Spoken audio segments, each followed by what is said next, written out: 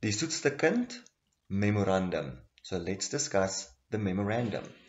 Nommer 1, 'n moontlike antwoord, 'n possible answer. Hy het sy hande gewas.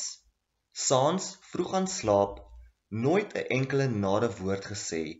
Hy eet al sy vleis en broccoli. Hy kla nooit, kreun of pla nooit. Bly stoepstil soos 'n kind behoort.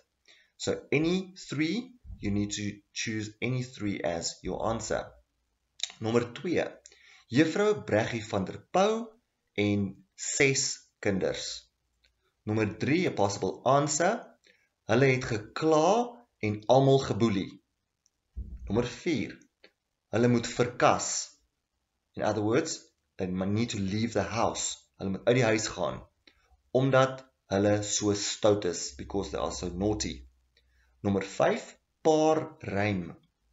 Nommer 6, dit beklemtoon hoe skoon hy was. So it emphasizes how clean he was. Nommer 7, alliterasie en assonansie.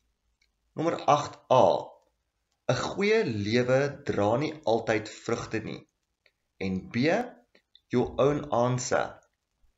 So it has to be your own answer, your own meaning.